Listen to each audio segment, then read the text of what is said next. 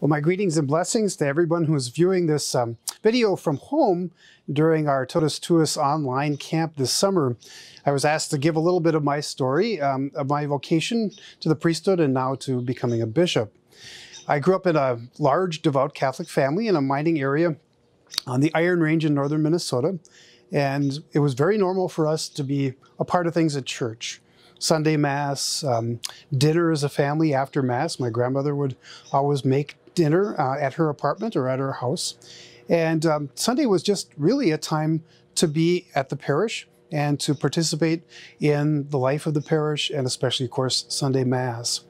And that was an anchor for our week. We also, of course, prayed at home. And as time went on, I don't remember this, but my parents said I was very fascinated by the priest at the altar when I was very young. And then later on, I had this idea that somehow priests didn't have to go to college, which was very wrong.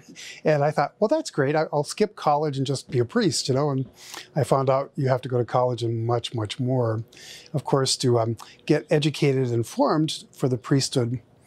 That was kind of in my middle school years. And then in high school, my family belonged to a charismatic prayer group, and I participated in those prayer meetings to a certain extent, and I started to feel something more personal, you know, a draw from the Lord to consider the priesthood. I was in public high school, played on the football team and all of that, so it took me some time to build up the courage to tell my friends that I was thinking about that. But after I talked to the priests and my family, the feeling just didn't go away. And so I went off to one of these visits to the seminary with the vocation director and a few other young men from the Iron Range that were considering priesthood, including now Father Jim Bissonette, who's a close friend of mine and the administrator of our diocese until Bishop-elect Malloy is ordained October 1st.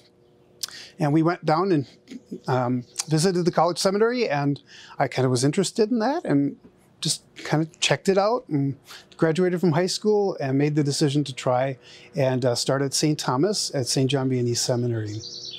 For me, you know, it wasn't a big dramatic thing. It was this gradual building, you know, sense that the Lord was calling me, and it would just never go away. And every time I tested it, it stayed there. And as I pursued priesthood and the studies that go into being a seminarian, I liked all of that.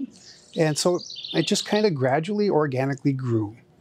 And after 8 years in the seminary, actually more like 10, because I did some graduate studies as well, I was ordained a priest on September 29th in the year 1989, 31 years ago, for the Diocese of Duluth. And I've been in parish work ever since, some special assignments by the bishop from time to time as well, but basically a parish priest.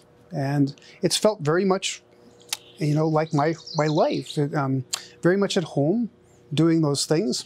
And when the nuncio called about 8 weeks ago and asked if I would become the Bishop of Rapid City, I was really kind of surprised by that, but also excited that God was calling me to a new stage now in my vocation. So I'm just about to launch into that with all of you, and so I look forward to getting to know you and continuing to discern the Lord's call as we together build up the church here in western South Dakota. I have lots to learn.